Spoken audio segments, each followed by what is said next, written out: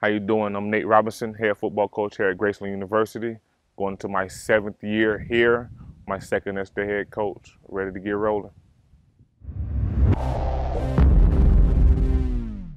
Recap of last season. Unfortunately, we weren't able to get any wins, but I have a lot of talent coming back, kind of led by offensively our receivers, Mr. Caleb Thomas, Mr. Dante Silencious, and Mr. Taz Richardson, as well as got some key returners on defense. Those are led by Mr. Carson Quint and Tevin Cameron, one of our star linebackers. So speaking offensively, we have Dante as well as Mr. Caleb Thomas, who was first team all conference receivers. Also Taz Richardson, who was second team all conference receiver. They're kind of leading the pack, having a lot of firepower at receiver. We also have some young talent coming in at running back with an older group of offensive linemen who we think is going to be pretty good. So we're excited to see that. On defense, we're led by Mr. Tevin Cameron, who's our do-everything linebacker, him as well as Carson Quint on the back end and everything, being that safety. So we are liking what we're seeing.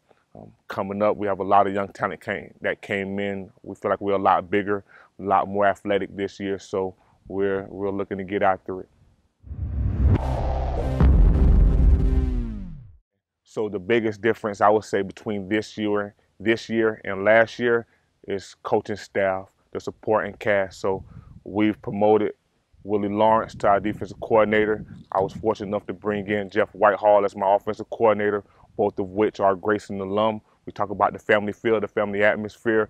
Having those two, we also was able to add a few more alumni to the staff with Mr. Adam Positeri, Mr. Tommy Breger, as well as Mr. Kenny Newman. So what you'll see this year is a lot of Graceland alum. We talk about the family feel of everything. So having a lot of those gentlemen that came back, a lot of which I'm very familiar with.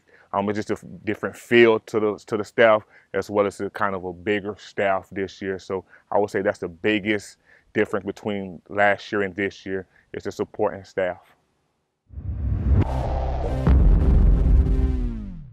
So with it being an odd year this year with obviously the COVID issues and things that has popped up, recruiting, it was kind of different, but the thing we kept selling is the family feel that we have here at Graceland. Obviously talking about the coaching staff and the individuals I was able to bring back to the staff that has the Graceland connections. They're understanding we're selling that, as well as we're making sure it gets back to that close family feel. We did a great job of still getting a lot of individuals in. The big thing of bringing some of those coaches in was tie in and make sure we do a lot better in the sense the local area, that 2 to 3 hour radius. So we've hit that hard. We'll continue to hit that hard, and we've also continued our connections with the rest of the states we've been good at. So the family feel, the family focus is one of the things that we push on the forefront here, and we're going to continue to do that. So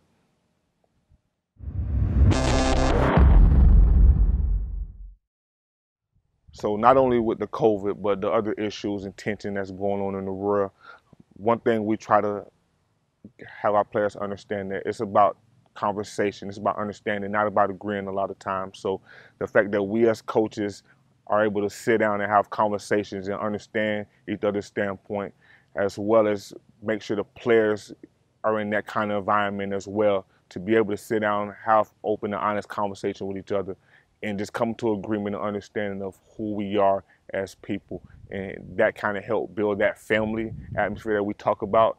And that's one of the things one of the reasons I feel like we'll be very successful this year is that family feel, the open and honest conversation, dialogue, and playing some good football.